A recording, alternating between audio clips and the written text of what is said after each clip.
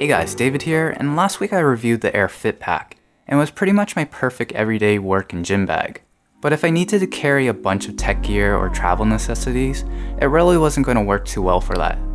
Coincidentally, Aer just launched their new travel pack on Kickstarter, and they gave me a sample to try out. So let's take a better look at it and unpack all the stuff I put inside. Starting with the main compartment, and this is really where you're going to be storing most of your stuff.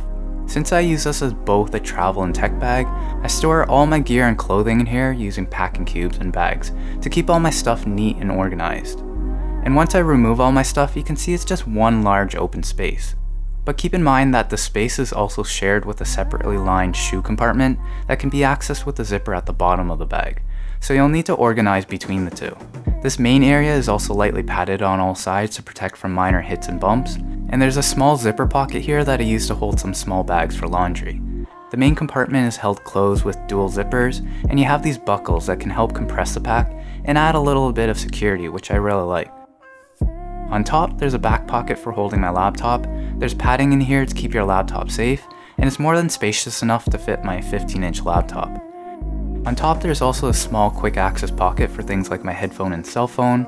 In the front, you have a larger pocket with several dividers, a pocket to hold my magazine, a zipper pocket to hold my valuables like passport, wallet, and keys with a built-in clip, a mesh pocket to hold my laptop charger, two Velcro lock pockets to hold my power bank and mouse. And moving to the very front, there's another zipper pocket to hold my travel documents and boarding pass, and another small one at the bottom front for my snacks. And lastly on the side, a water bottle holder that zips closed when you're not using it, to prevent it from getting caught on anything. I think it's safe to say there's pretty much a pocket here for everything that I could need in this bag, and it's all organized so I know exactly where everything is. With all the stuff I have in here, I'm pretty much at the maximum limit in terms of carry-on luggage size and weight limitation. And so to carry this heavy setup, you have a handle on top and a handle on the side. And on the back you have some mesh padding that's comfortable and ventilated. The arm straps are also lightly padded with this mesh material, and the straps are nice and wide so they don't dig into my shoulders even after a long walk with all this weight. But if you have a smaller body frame, it might be a little too wide and stiff to be comfortable. Also, the seam here on the edge is a little bit rough, so it itches a little on bare skin, but over clothing it's not a problem.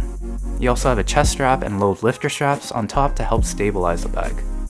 And finally, the bag comes in a black ballistic nylon material.